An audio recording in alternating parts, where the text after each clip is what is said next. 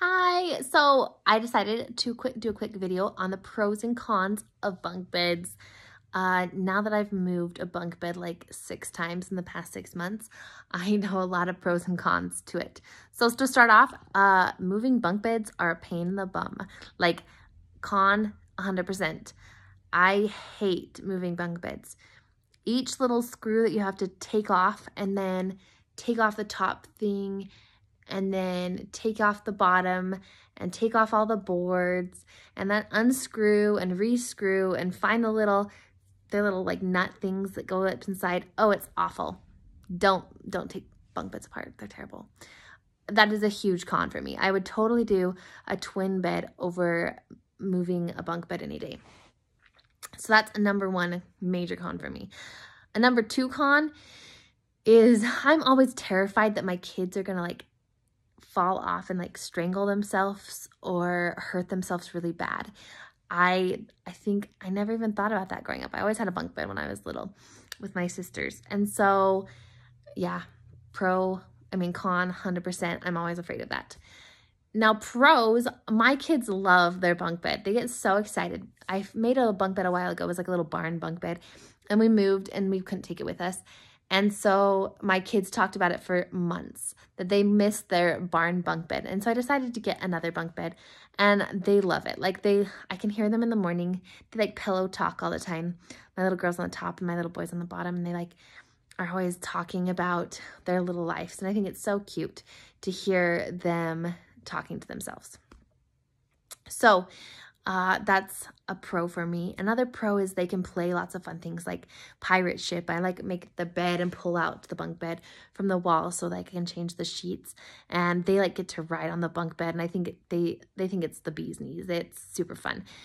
So that's a super big pro for them. Okay, con, changing sheets on a bunk bed. Have you ever done that? It is terrible.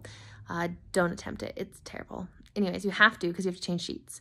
But changing bunk bed sheets, like, I don't even know. They need to come up with a better way. So that is a big con for me.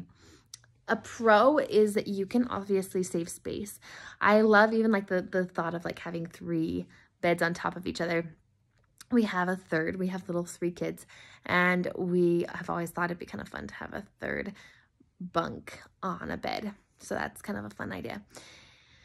And it saves a ton of space. Like their room used to be tiny and now it has space to play, and that's exciting. So it saves great space.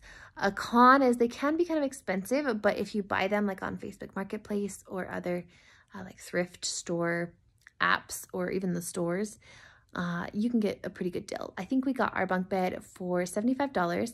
It had only been bought a month prior, and the people decided the bunk beds weren't there for them. And so they bought it like $200, $300, and they sold it for $75. And so we got a pretty good deal, especially after I sold the kids' bed separately. I think we paid maybe $15 or $20 over what we sold it for. Anyways, good price. Okay, a con for me is my kids always want me to climb up on the top bunk. Sorry, my back's sore.